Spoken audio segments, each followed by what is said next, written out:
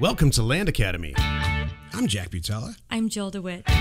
We show you how to buy real estate for half of what it's worth. And sell it on the internet really fast. We are Jack and Jill, and this is the Jack and Jill Show too. With over 15,000 completed transactions, we're the experts at acquiring property. Of all kinds, not just land. For half price and flipping them for way more. All right, let's get this show started. Jack Butala with Jill DeWit. Hello. Welcome to our show. In this episode, Jill and I talk about making offers to make money. Love it. If that's not an obvious, anyway, we'll get into it in a second. But before we do, let's take a question posted by one of our members on the LandAcademy.com online community. It's free. All right. Rod asks, when buying a property from a trust, do I need a document that establishes the grantor is authorized to sign for the trust, by the trust to sign? I sure would. This is all you. I totally would. Could you imagine? No, really, it's me. It's me, I promise. My dad left it all to me. Okay, got it. So think of a trust as an entity that is allowed by law to own real estate. Like a company, like an LLC. Like an LLC, like an individual, like a married couple. Exactly. And you treat it exactly the same. If John Smith is on the deed, John Smith has to sign and convey the deed. And there's just the same thing in a trust. If you flip through it, it can get scary because the things, some of them are big, like a couple hundred pages. There's always one page in there that says this person is allowed to sign property over. Exactly. So that's what I do when it's like Jack was just saying, if it's an LLC, you can go online and you can see who the managing members are and all that good stuff. You can usually check that out in every state. It's right there. Right. But in this situation with a trust, you can't go online and do that. So you do need the document from the person, and I do get it from them. And I've never had anyone not share it.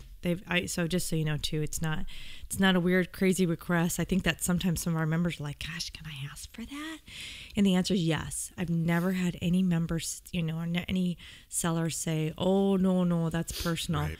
No, and I will tell them, "Look, and I don't." I want the whole document too. I don't want just pages 1, 5, and 9. I want the whole thing just to cover my. Maybe it's a Jill thing, but just to cover my whatever. I want to scan the whole thing. I'm really not looking for personal information about who's getting the Yadro collection. I don't really care, but I know seriously, I saw a Yadro store the other day. Yeah, I'll tell you about that in a second. Okay. So anyway, that's why it's on my mind. But I don't really care about that. But I do want to have. Should I need to ever show someone I had the whole real document? Maybe it's a bigger property too, and I'm going through escrow, whatever, and I'm going to hand it over. But anyway.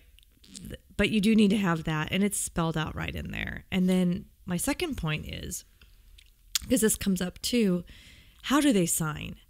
And what's the format? There usually is a template. I mean, you can go look through past deeds in our program and see some ideas of. It's usually the name of the person as the trustee for the Smith Family Trust, however it's named.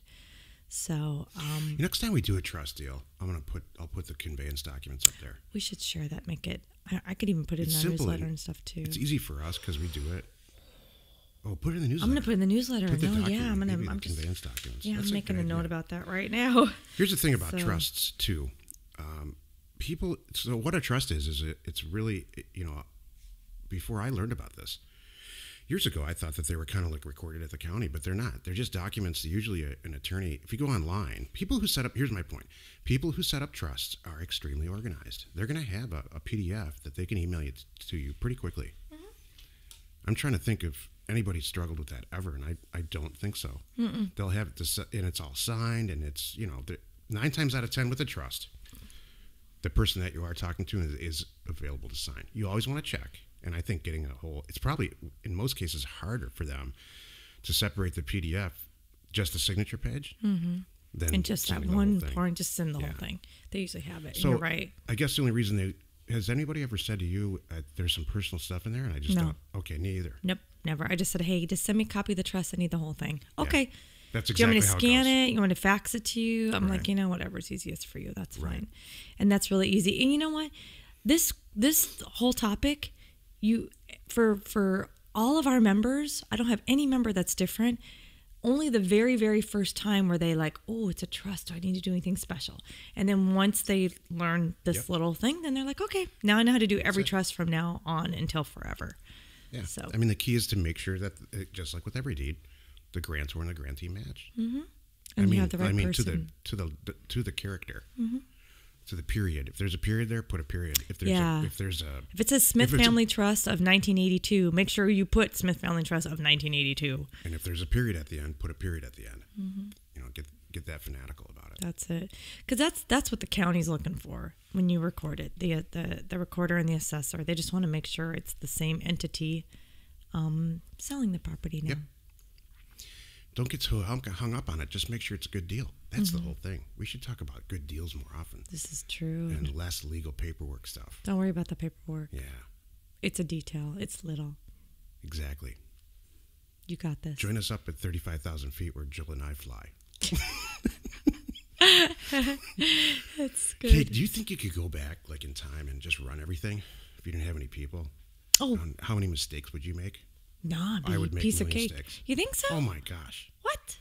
Yeah. You think you're that far removed right now? What happens to me is this. No, I'm not that far removed. What happens to me is that once I figure it all out, I don't want to work there anymore. I want to go figure out something else.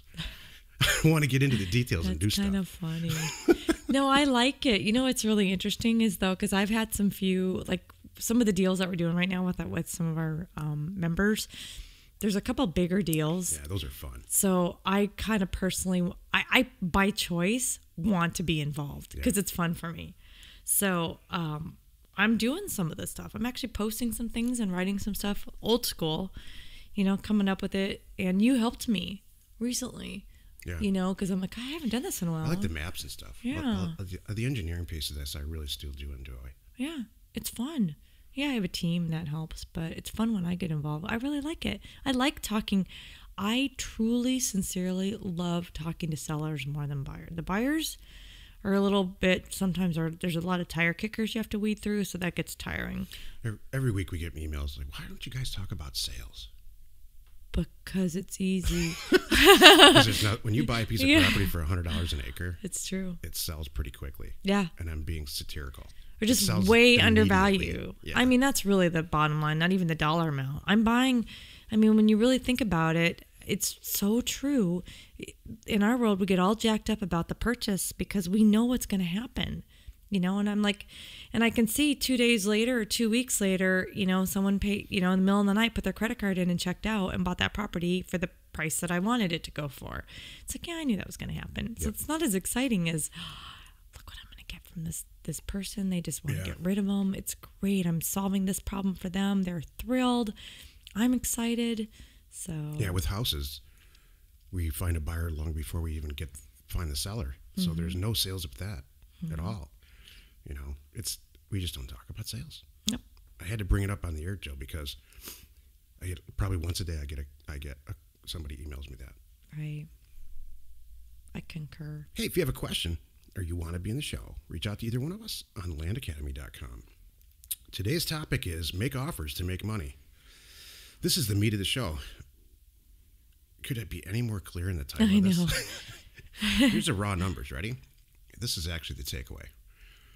If you are correctly mailing offers and you're using one of the two professional mail companies that we use that have the correct software, you should expect, if you're scrubbing it properly and basically taking the advice that we generally give about how to do this, you can expect between half of 1% of what you send out. So let's just say 1%, between 1 and 5, as high as 10 sometimes percent of the properties you're going to purchase. So if you're going to send 100 letters out properly, you will buy between 1 and 10 pieces of property in general. Mm-hmm.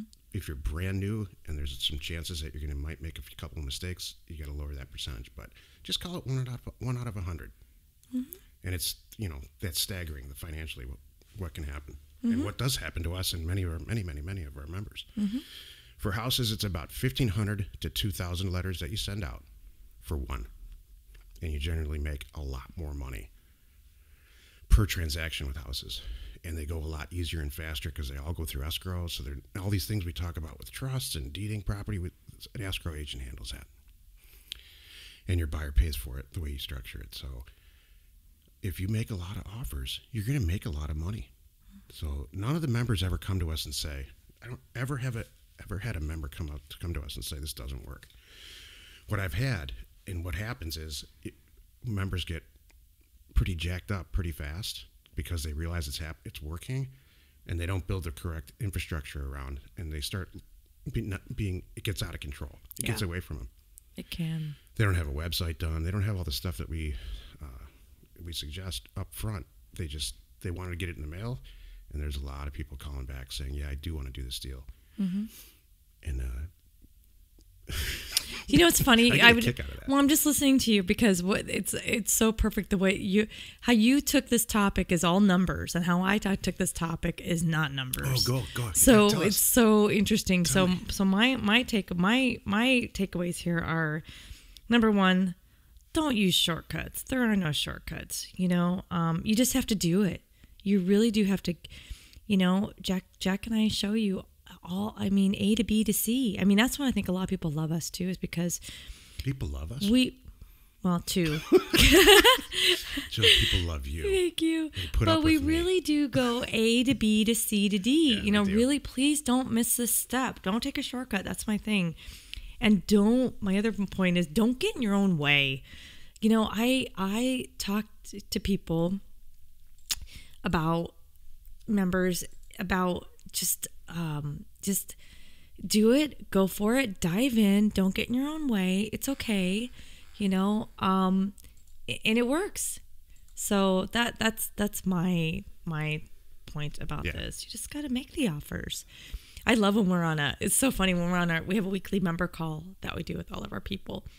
And it's Jack and I live, and we have so much fun. And I love when we have a new member that says, okay, I dove in. I just sent out 3,000 offers on Tuesday. It's hilarious. And it's great because all of the other members are like, hold on to your hat. Some of the more senior members are like, here it goes. Okay, good luck. Just be ready. What's great is they send them on Tuesday, and they go, gosh, it's Friday. I haven't heard anything yet. Like, oh, it's coming. You just wait. And then the next week, they may not even make the call because they're so busy. It's so funny. And they're like, what just happened? We're like, yep, right? It's funny you bring that up because some of our most silent members, the ones we never hear from, just they just took it and ran. Mm-hmm. Like I had a call with somebody, a consulting call with somebody last Wednesday. We talked about it on the call, but this guy did 10 deals. Mm-hmm. And he made $40,000 each. Mm-hmm. He made $400,000 in a year in his first year doing this. Isn't that crazy? Right out of the gate. Yep. And he flat out said on the call, he really called me to thank me. Yeah. And he said, I have a bunch of kids and a full-time job, and I'm super pressed for time, and this thing worked. And it's working. Exactly. So now I'm planning to quit my job. I love that. Yeah, it was perfect. I love it. And so, and he made a ton of offers. That's my point in saying this, is that the numbers can get staggering if you want them to, and you really work this the way it's supposed to be worked. I love that term, unintended consequence, I don't know what, but there's a lot of people I know that went down this path just to have a little bit of a cushion. I just want to get some little extra monthly money coming in to pay my mortgage, or just take care of the kids' college and, kind of things like that. And then the next thing you know, they're like, oh, this is going to be my business now. Now they get in and there's a lot of our people, it's a perfect fit for them. And they're like, no, I'm leaving my day job, and this is what's going to happen. Exactly. Here's some more math since Jill brought it up. If 1% of the properties you purchase, you send out 100 letters, you buy one property. Let's say you make $2,000. I think that's really fair and very extremely fair. Conservative. I just talked about making 40. Yeah. So you bought it. So you bought it for one, sold it for $3,000. Yeah. So you make $2,000 on it. Something like that. Yeah. Now, what happens if you send out 1,000 letters? Mm-hmm. Right. Now you made $20,000. Yep. How much does it cost to send out? This is a test, Jill, because I don't think you know, or maybe you do. Maybe I do. How much does it cost to send out 1,000 letters? Well, about 50 cents, roughly, times that many. $500. Yeah. So you spend a couple hours and $500 to make 20 grand. Yeah, let's think about that. And then after you do it a few times, it's not a couple hours anymore. It's a half hour. Mm-hmm. So the numbers can get staggering. With houses, Jill and I wholesale them out, and we're transparent about it. We only make 10 grand per house. Mm-hmm. We could make a lot more, but we don't. We choose not to deal with. Get in, get out. Yeah. We choose not. All my tools went to Goodwill a lot of years ago. We don't pick up hammers and clean and do stuff. He means really tools, not internet tools. Yeah, he means I mean like a hammer, like drills and things like that. Yeah, we're not hanging doors or any of that stuff. Exactly. So let's say it's 2,000 to 1. We'll be real conservative for houses. It's cost $1,000, right? 50 cents an offer to send out 2,000 offers. So it costs $1,000 to make 10. Mm-hmm. All right, and a turnaround, you don't do any work there. Yep. There's no work. I started a little storm, by the way, in Bigger Pockets with that number. I was throwing out, someone was asking me about offers. We were having a really good conversation just in the last week. And I was throwing out some numbers and they're like, what the heck? Yeah. Because they're comparing it to yellow letters and click to mail and all that good stuff. They're like, I thought it was good getting it down to 85 cents. No. I'm like, what the heck are you spending? What are you doing? We're in the mid 40s. I'm like between 45 and 49 cents. It's cheaper than the price of a stamp. I know. And you never go buy envelopes or any of that stuff. And people are like, really? And I'm like, yeah, you really can do it. Don't mess around. Right. Do it right. Get a professional printer. And I have told people this. I said, look, do you want to be in the printing business or do you want to be in the property business? Let's think about this. If you want to be in the printing business, then you go get your own stamps and maybe try to get them, maybe buy them off eBay. I've heard of people doing that, which is interesting. But because you got them just under a real stamp, and then you have you're getting a printer and ink and paper and envelopes. You don't want to do that. Well, you don't get any. There's huge advantages to the software process that goes on with a professional printer. Yeah, I haven't even touched on that. That's the real issue. These professional bulk mail printing companies run all these addresses that you send them through software to make sure that the stuff's going to get delivered. You don't want to horse around and pay. Then they take them. They'll take them out. They'll take the ones out that are not going to be delivered, and because you don't want to waste 50 cents on that anyway. Exactly. So that's just the tip of the iceberg with the software. What this software does, it's extremely efficient and saves time and everything else. So anyway, so back to the numbers. Let's say you make for every 2,000. You spend $1,000 to make 10 grand in about an hour and a half of time. Let's say you send out 20,000, right? It costs 10 grand to send out 20,000 offers, which sounds like a lot of money until you sell the houses, right? And you've made $50,000. Right. So I mean, the return is amazing. It's true. And I don't see any risk in it at all. If you see this as risky, it's not for you. Exactly. And that's fine. And that's okay. That's very true. That's a good point. That's a really good point. I have no trouble telling people that too, by the way. If this isn't for you, that's okay. Exactly. Like we have people banging down our doors. Make offers. Good. To make money. Join us in another episode where Jack and Jill discuss how to use information, that's me. And inspiration, that's me. To get just about anything you want. We'll use it every day to buy property for half or less of what it's worth and sell it immediately. You are not alone in your real estate ambition. Good show, Jill. I like that topic. It's a good topic. It does come up. It's very interesting. Doing that simple math, Jack, is very helpful for a lot of people. Yeah, if you're brand new at this, or not brand new, if you're even very seasoned, but you're used to having your deal flow come from real estate agents or the MLS or whatever, it's so hard to really believe this. Well, it's so interesting because then they're focusing on 1 or 2 or 3 or 5 properties. Yeah. And we're like, don't mess around. No. And don't even mess around with 100. I hear people like, I'm going to send 100. Yeah. No, do 1,500. Yeah, let's get a bunch out there and see what happens. Because you will get something out of that. The more you send, it just makes sense. Exactly. Information and inspiration to buy undervalued property. We are Jack and Jill, and this was the Cash Flow from Land Show. We are the experts at acquiring property of all kinds, not just land, for half price, just so we can flip it for way more. And really fast. Thanks for listening. You are not alone in your real estate ambition.